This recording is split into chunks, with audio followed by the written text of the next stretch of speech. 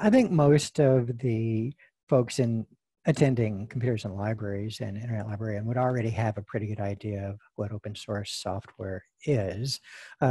Say a few things about it quickly for those who might need a little bit of clarification. Open source and proprietary software are just different licensing models for how software is developed. Proprietary software is kind of more owned software. A company owns it, they develop it, and they're able to monetize it and provide access to it as they see fit. Open source is another licensing model that has specific requirements that the software is available for anyone to use, share, and change, again, depending on the details of that license, without cost. That you have to provide access to the source code.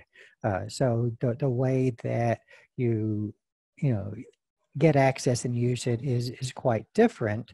And it has different kind of business implications as well. Is it less expensive, is it more expensive? It kind of depends on the scenario. But generally, I think that there's a lot of consensus that, in a lot of cases, open source can be a less expensive model of automating for some libraries than purchasing proprietary licenses.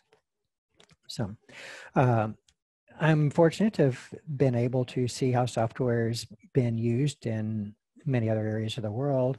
And so the experience of how open source software is used in wealthy countries like the US and Europe, Scandinavia, Australia and Asia, is different than other parts of the world, Latin America and India, where it's kind of the default way of getting access to software.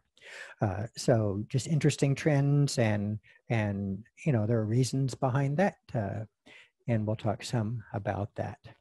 But here in the US, Canada, Europe, the primary model that libraries use open source is through commercial support.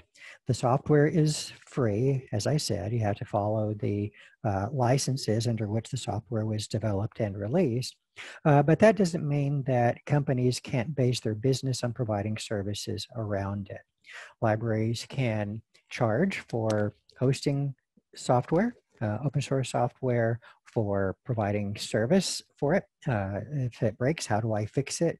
Help desk, all those kinds of things, and for developing new features in it. Often those features are returned to the software community so everyone can benefit from it.